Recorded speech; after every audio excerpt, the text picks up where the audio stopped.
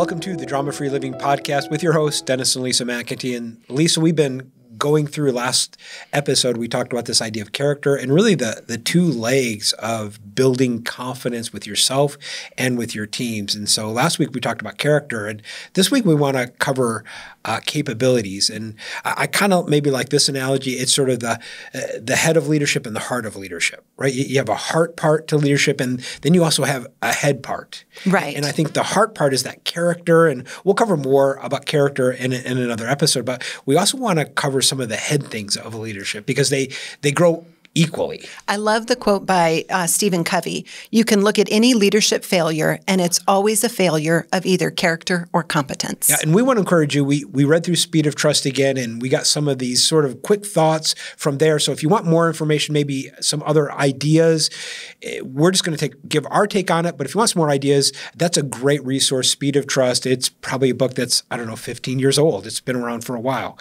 And so we want to cover capabilities today. And what are some of the capabilities that make me credible? And I think that's a great question. That's a great statement. Yeah. What are some of the capabilities? And capabilities are different for everybody. People have different capabilities. People would not have confidence in me doing open heart surgery on them. I just don't have those capabilities. And so we want to think through, like, what are some of these things? So, Lisa, maybe you started off, and we had an idea about running with your strengths. Running with your strengths. So there's all kinds of different temperaments, personality assessments, skill assessments that you can take online, and you can figure out what your strengths are. Okay. And that's very, very valuable to know what it is that you're actually good at, both in your character and in your competence, in your skill sets. Yep. But then it's also there's an aspect of it that we don't typically talk about, and that's practicing accountability in running with your strengths. And so what do you mean by that, practicing accountability? Because to me, they don't seem to go together. So practicing accountability is holding yourself accountable first and others second. So there's something that I need to do, and it is in an area of my strength. Right. There's also the areas of the weakness. And if there is a responsibility that I need to take care of, I need to have accountability to myself. I need to have accountability to myself first and to others second. And I need to take responsibility for those things. If that's an area of my strength, then I should be the one to do it.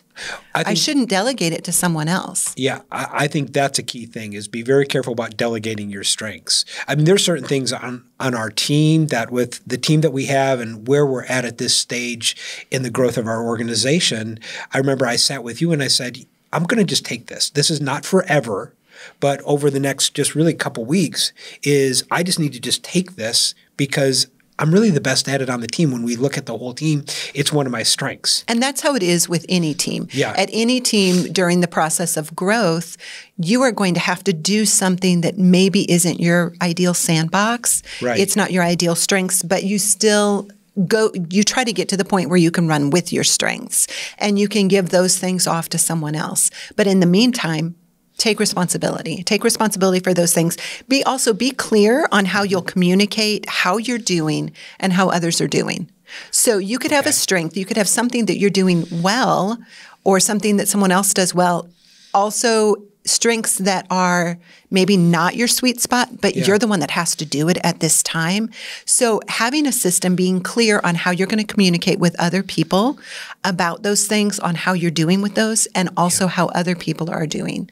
And it makes it, that's part of accountability. And then also not blaming, because inevitably something's not going to go the way we think we wanted it to, or the way someone else was expecting it to. And practicing accountability, running with your strengths, is not blaming other people. Yeah, it's really good. And I know that's one thing that we always are asking our team is, what do you feel like are your strengths? And it's this whole idea of what gives you energy, what drains your energy. And there's an interesting survey. They said that 8 out of 10 employees surveyed feel somewhat miscast in their role. Right. And then there's not energy for it, so they're not motivated. And I believe in this whole idea of creating self-motivated teams, self-directed, self-motivated teams. And typically when I'm working in my area of strengths, you don't have to motivate me. Right. A little bit, Lisa, part of doing the podcast for us is working in our strengths. And people don't have to motivate us, go, come on, you got it. I mean, it's work and we do have to schedule it, but there is a little bit of this, we're just self-motivated to do it because it's in an area of our strength. And it's something, not only is it an area of our strength, but it's an area that produces energy for us and doesn't drain energy, even though it's a lot of work and there is a lot of time, research, and energy involved. It still is more energizing than it is more draining. And I think as leaders, we want to continue to grow in that energy and also continue to give your team opportunities to grow in that energy. We've had these conversations with team members is that, well, this is the role and we know this part, energizes you, this 80%, this 20% drains you. Listen, you're still going to have to figure out how to do the 20%, but what would it look like maybe 2 or 3 years from now as we continue to grow and you stay with us and you develop? We could delegate some of that 20% and keeping a growing organization. That's how you keep a growing organization. I think also an aspect of running with your strengths that's very important to bring out is you could have an area of strength, but it could also be something that after a while would drain your energy. And so rather than misunderstanding, okay, this is actually something I'm really good at. So for me personally, I am naturally detail oriented. Yeah. And I do pretty well. I don't mind spreadsheets. I don't mind details and information. You're awesome at it. But you think I'm awesome at it, and I actually don't mind it, and I am pretty good. I can look at something, and I can spot the errors. Yep. But if I have to do that for multiple hours and multiple days, I'm just absolutely exhausted. So is that truly my strength? It's a great question. It would be an aspect of my strength, but that doesn't mean just because I'm good at it that that's what I should be running with and spending my time predominantly doing. Evaluating the amount of energy drain or the amount of energy lift that I receive during an activity, that truly determines your area of strengths and what you can run with for long term without having a big drain. Yeah, it's part of why we created the J2 activity assessment for our roundtable participants is every quarter when they come to a roundtable, they look at all of the activities and everything they're involved in and answer the question, how much joy does this produce and how much junk? How much does this feel junky? And it says joyful, junky, sort of idea, and because we want joy to continue to expand. I'm joyful and I'm expanding my joyfulness. And I think a key with that is really running with your strengths because your strengths are where your greatest contributions flow. Absolutely. And so if I am working on a spreadsheet and detail-oriented items, in the beginning it's joyful. I kind of enjoy it. It intrigues me. It interests me. But the longer I do it, for the longer span of time I do it, then it becomes junky and it begins to drain me. And being able to evaluate, okay, I can do these spreadsheets and these detail things for about 2 hours. And then, okay, after that, I'm starting to have the energy drain and I no longer have the energy for other things that are maybe just as important. Well, and I think it goes back to the best knowledge is self-knowledge and really know yourself. And you're the best expert on you in telling yourself the truth and then being able to look out and tell other people the truth too. And allow people to speak into that. So really running with your strengths, but you got to know them, got to know what they are. And I know we've done multiple podcasts on this, so we'll keep moving. But the second part about really capabilities, I think, is just keeping yourself relevant.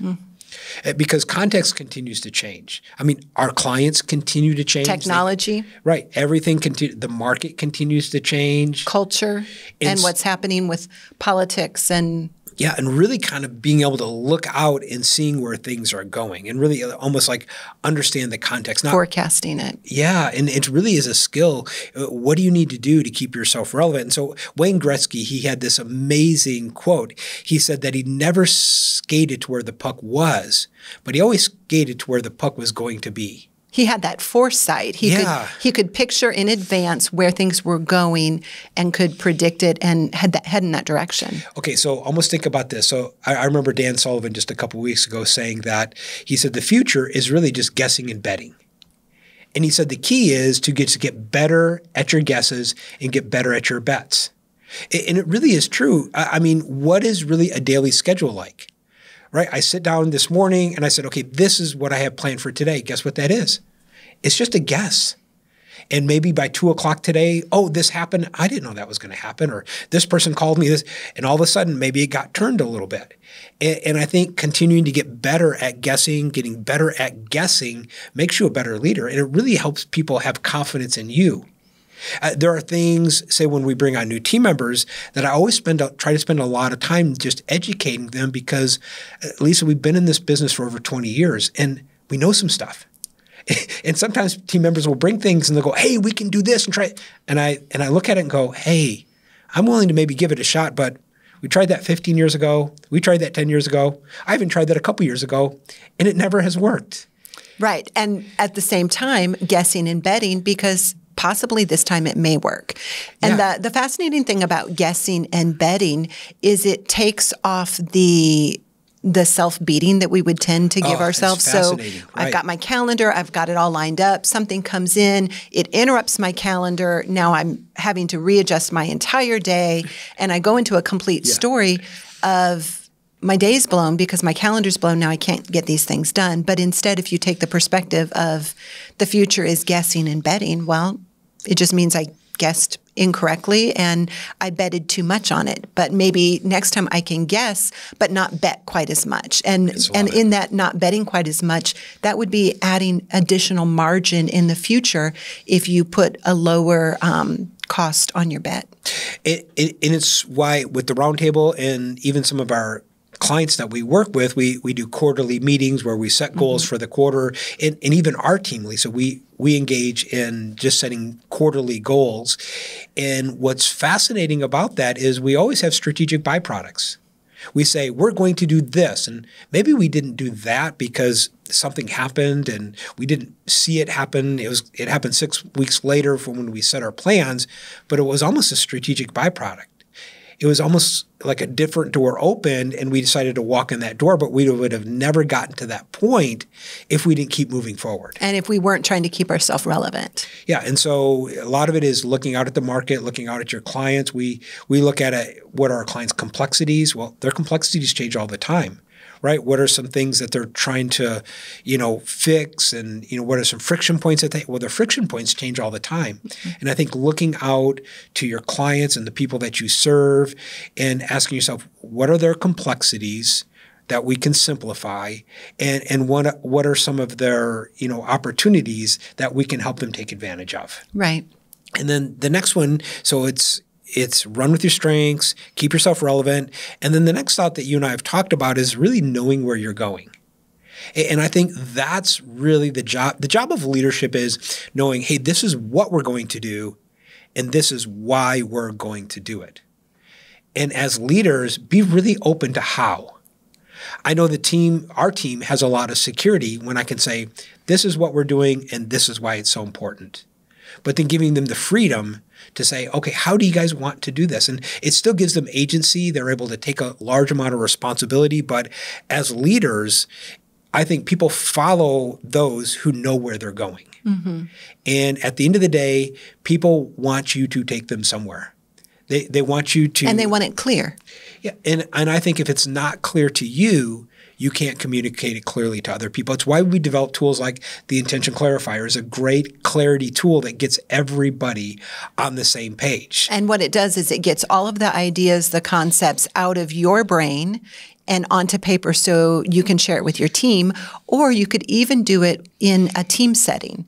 And it could get all of the ideas and concepts and possible outcomes and worst results and best results out of our brains onto paper so we can truly develop the idea and clarify our intentions and know what we want to do and where we're going. Well, and I think writing these things down really gives you that emotional space. Mm-hmm. And I think it becomes unclear or muddled when we're in the emotion of it. But when I write it down, there's nothing that gives me more clarity than actually seeing it on paper and then also having my team see it on paper. Because sometimes what I say is not what people hear. Now, has that not happened in our marriage? Never. Right? Never. We've never or seen that phenomenon. Team. I've never seen that phenomenon before. And it works both ways. I mean, I've had team members tell me something and I just go off and that's not even what they meant. Or I know I put some things in Slack the other week and I had a team member just sort of give 3 paragraphs of an answer, and I thought, she did not even understand what I was talking about. And that's the value of, and this is what I mean. Yeah, absolutely. So really like knowing where you're going. And I think it's a super powerful skill, because if it's not clear to you, you can't communicate it clearly to other people. And I think that's the goal of leadership. But leaders don't get that if they don't have space. Right. I know that I need space to get away and really think, so that when I come back to the team, it's very, very clear. But I don't get that if I'm in the day-to-day muck, if I'm, it's like you can't see the forest for the trees. And I think that happens sometimes to leaders. So it's the value of taking time away and just taking time to think. And what's the book that we gave out to the roundtable group? Deep Work. Right. How many times do we not do the deep work? We're just busy. We don't take the space to do it. And I think sometimes leaders that are too tightly scheduled, they're not really able to transform themselves. And they're not able to transform their organization, and they're not able to transform their teams. So it's that point of white space, because white space gives you the ability to transform. So really knowing where you're going. And Lisa, you had one that I thought was really good. Right. So with competency, we're talking about capabilities, and it's get better. So when you have that white space, and when you go out and have that margin, you can begin to dream and think and create, and it gives you an idea of where it is that you need to get better. Because sometimes if you're in the middle of the forest and you can't see the trees, you don't truly know.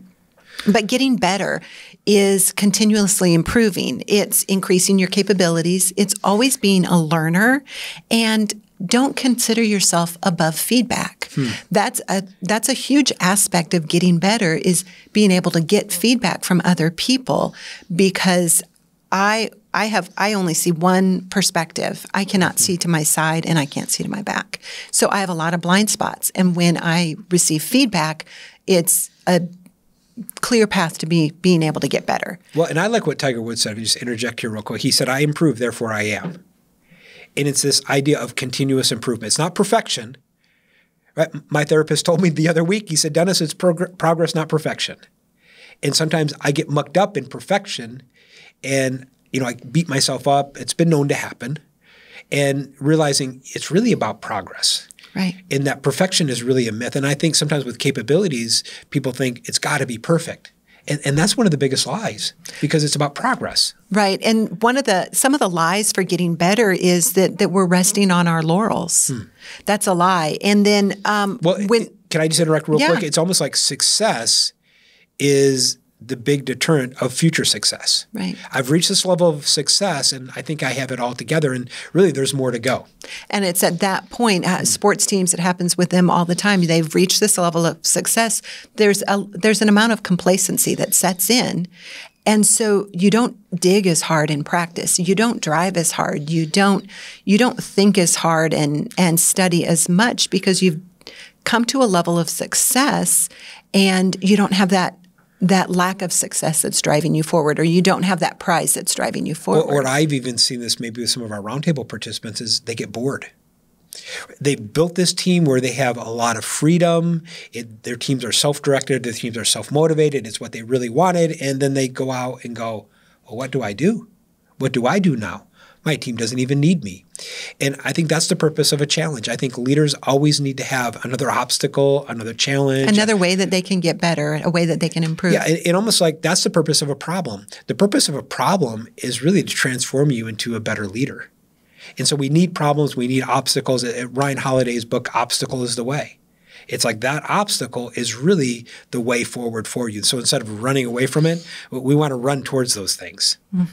So I know for me, it's when I get bored, boy, I make some stupid mistakes. Well, so with getting better, sometimes people think they're getting better because they're learning, they're growing, but you're not truly getting better if you're not producing. So that's a way to fake getting better would be to learn but never produce. And also to force fit things into what you're good at. So you've got what you're good at, and then you just make it fit. It's kind of like taking the long way around in technology. I feel convicted right now. You keep moving. Keep moving. So did you write this for me? Force fitting things into what you're good at, rather than learning and improving in that area and becoming good at something else as well. So don't force fit. Yeah, there's almost this new energy. I know when I learn something new or get better at something, that gives that spark of energy. And maybe that's where boredom kind of sets in, is that people don't have that next spark of energy and they just haven't seen a bigger future. And that's the importance of feedback, which is our next thing, seeking feedback. The next one on capability and building your competence is seeking feedback because, as we said, I can see forward, but I can't see to my side and I can't see behind me. And so I need other people that have got my back that can see all around and can see the 360. And we have a tool, we have a method of start, stop, and continue. Do you want to? Yeah. And I think, Lisa, you said something really important. You said seek feedback. Mm-hmm. And I think as leaders, we need to go out and actually seek it, especially the higher you get, the fewer people tell you the truth. Because sometimes I'm afraid, maybe even with my team, they tell me what they think I want to hear. And what I love, just even how we work together, is we're pretty good truth tellers. We don't always like to hear the truth, but we get better and better at just telling the truth and also going out and seeking feedback. Now, something that typically happens as we're consulting, and a lot of our trainers and consultants have really seen this happen, is that inevitably different team members with an organization will tell us, hey, I don't get enough feedback. I'm not getting enough feedback. And at least they think they're secretly telling us all about their manager or supervisor, but you know who they're telling us about? I tell them about ourselves. Because if I'm not getting the feedback that I need, then it's really my responsibility. So we have a particular process that we use. We have a tool called the feedback generator, where we go out with organizations and we ask them three main questions. Hey, what do we need to stop? What do we need to start? What do we need to continue? Another frame on that is, hey, what makes you glad? What makes you mad? What makes you sad? And we go into in depth on this in our course coming up called Emotionally Intelligent. You know what? You're right. I'm super excited because we walk through the feedback generator and really give people a practical way. So if feedback is something that you need to get better at, then we want to encourage you. It's coming out. It'll be here soon. So just be on the lookout for it. Yeah. Emotionally Intelligent, how to be more interactive and less reactive. And I think the key sort of skill with this, Lisa, is to not see feedback as an attack. No, feedback is just information. That's all it is. Mm-hmm. And it's what differentiates leaders is how they respond to that feedback. Mm-hmm. So feedback is not an attack. It's just information. And that is the power behind a leader, is how they're responding to the information that they're receiving from the feedback. Okay, so let's just think about this for a minute. Okay, if it's not, do leaders get defensive sometimes? It's been known to happen. People get defensive. We're human. People on this podcast have been known to get defensive, right? People with the blue jacket on. Sometimes people with the blue sweater, they don't get super defensive, but people with blue jackets sometimes. If you're not watching on YouTube, I'm wearing a blue jacket right now. So let's think about this for a minute. Is that if I don't see it as an attack, and if I just see it as information, I don't get defensive. How many people we get defensive and we want to justify, rationalize, prove you're wrong, but it's just information. And that comes back to the point of it is information. That information, not all information is correct. Right. It could be valid. It could not be valid. Exactly. And many times feedback is the perception of that person has of your behavior. But it's great to receive, and it can be inaccurate, and you have an opportunity to speak to that, but you have to allow people the opportunity to share that and not shut them down. So if you're receiving feedback from one individual and it's completely different than what other individuals are giving you, it's probably just their perception and it's their lens that they're seeing you through, or your actions or your project through.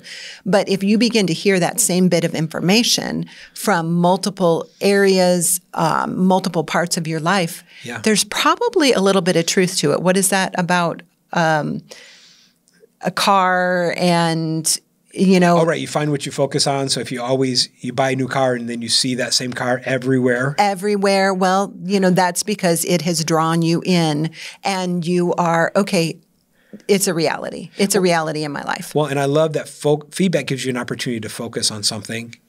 And if it's a blind spot, by nature, you don't see it. And that's why we need the feedback, because I don't see it, but, I get to focus on it. And then if I get to focus on it, then I can create an improvement plan. It's where feedback becomes super valuable. Right. And then the last one I think is super important, being just developing our credibility, is learning from mistakes. And this ties in so well hand in hand with feedback, because sometimes we don't even know we made a mistake if we don't get the feedback, or we don't even know that there was a better way to do something, or that something went wrong without the feedback. Yeah. And Lisa, I've decided I think I want to become an expert at learning from my mistakes. I love that idea. I am all in on that idea. And I have a lot of opportunities, right? And we all do. And here's the key sort of mindset around that, is that really failure is just a myth. It's all about incremental learning. Well, we like the term, this is just an experiment. I love it. Yeah, because when scientists, it doesn't become personal. You don't get mad. You don't dog yourself, right? What is it? Thomas Edison, he said, I just found 1,000 ways that it didn't work, right? I never failed. I just found 1,000 ways that this is not going to work. And I think you want to create environments where it's okay to make a mistake. And I think that's one thing as leaders we really have to create, is this environment where it's okay to make a mistake. One thing, Lisa, that we're doing is we're taking a certain amount of time off, and we're giving team members responsibility. And I just feel like it's going to be a great experiment. We're going to learn some great things. We just had a roundtable participant text me this morning and talk about his time off. And I told him, I said, you're going to learn a lot about your team during this time. And a lot about yourself. Yeah, and it's stuff that you would never learn if you weren't away. And almost think about life as you're supposed to make mistakes. And it's this idea that it's okay, because, Lisa, the mistake I made like last week, well, I'm a different person this week. Well, of course I did that. That was all that person knew last week. But now this week, I learned this and this. Of course I would make a different decision. And I think it sort of combats this idea of second guessing. Because a lot of people beat themselves up. I made a mistake, and they beat themselves up. And no, you just learned something. Right. So what is it? Success is just repeated failures with introspection. I love that, right? That's all success is. Right. We're going to launch a great course. And the reason it is so great, Lisa, is we've created 10 other courses.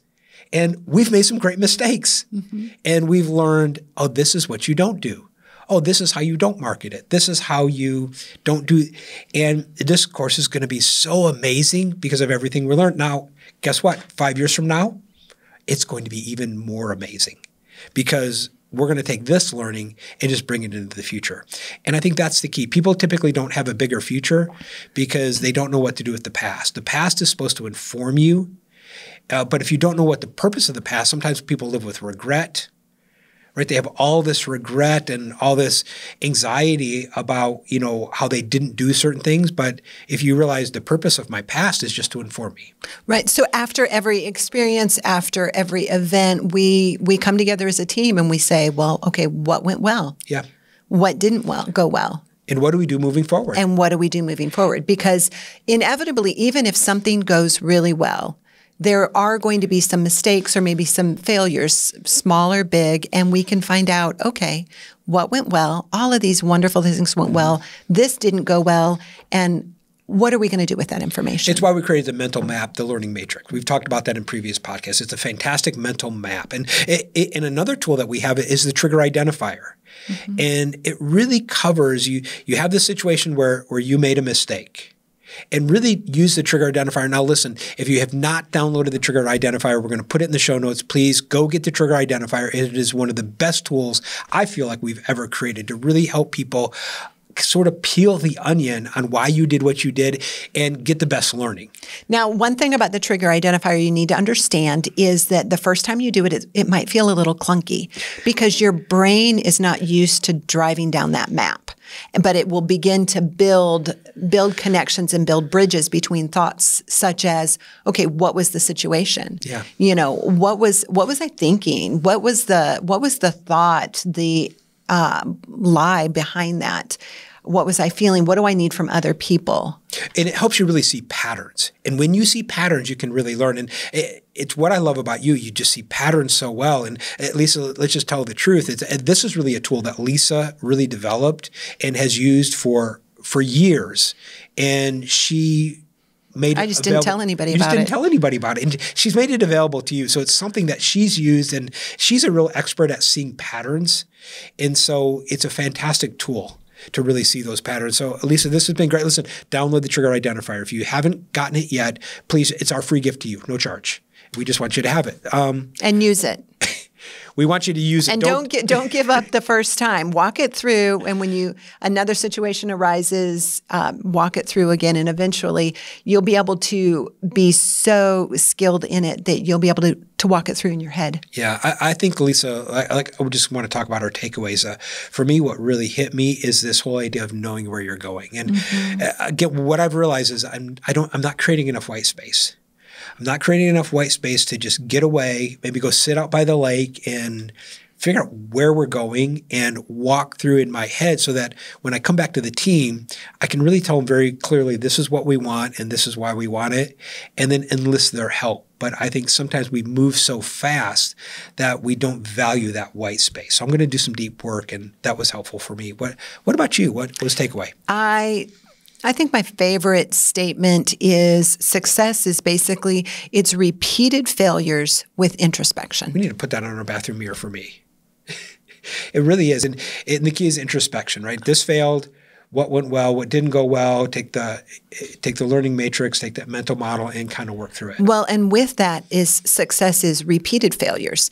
A lot of times we need to fail more than once. A lot of times we need to fail multiple times. That's repeated failures. But each time we have that introspection of, okay, what do we do moving forward? And continue to learn. I learned something different. Even if I made a very similar mistake, what did I learn this time? What did I learn this time? And really integrating that learning. And that's really how you get better. So Lisa, this has been fun. If you do not have the Trigger Identifier, we want to encourage you, download it, get it. And to Lisa's point, use it. You'll start to see patterns. And when you see patterns, you're going to have the strategy to really change. So this has been great. We'll see you next time on the Drama Free Living Podcast.